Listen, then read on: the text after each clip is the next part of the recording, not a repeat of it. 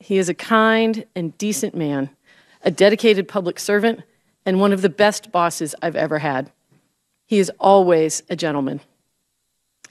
Bill and I flew thousands of miles that year in a 4-seater prop plane to towns and cities all over America, where he met with local law enforcement leaders, small-town mayors, city council members, victims' rights advocates, criminal justice reform leaders, residents of public housing, prison wardens, federal prosecutors, religious leaders, really all kinds of people from every walk of life.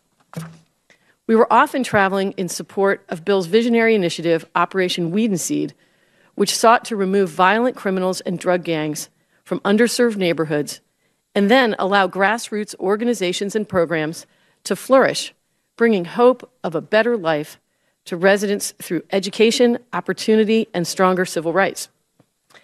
As we met with people in communities all over America, I saw that Bill was a good listener. He was masterful at drawing out people's concerns, and he had a knack for finding the best solutions on the ground, figuring out what worked in a neighborhood, and then putting the right policies in place. He made sure politics never entered into it.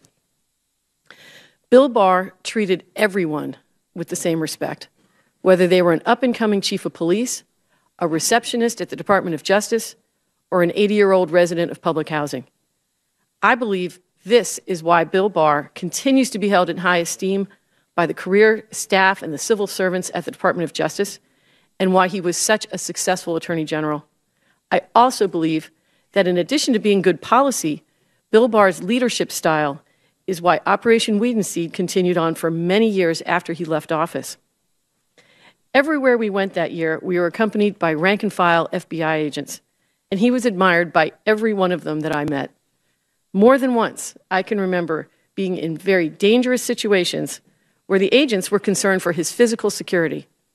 Every time, he was more concerned about my security.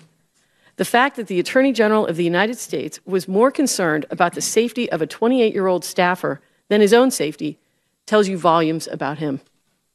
Despite his top-notch education and his stunning intellect, Bill Barr is not an ivory tower kind of guy. He went out of his way to build friendships at the department and across the United States, checking in when someone was sick, helping people get jobs, just staying in touch. He and his wife, Christine, came to my wedding, and we have stayed friends for the 27 years since we have worked together. Like President Bush 41 did, Bill Barr has a devoted and wide collection of friends, each of whom think of him as a really good friend. I remember when he was Attorney General at the age of 42, and his 3 daughters were young girls.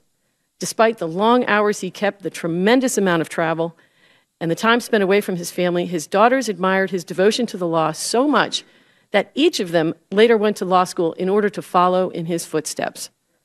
As a mother myself, that too tells me volumes about the way he has lived his life and the example he has given to young people, especially women. It is no surprise to me that he's one of the few people in American history to be asked to be Attorney General of the United States twice.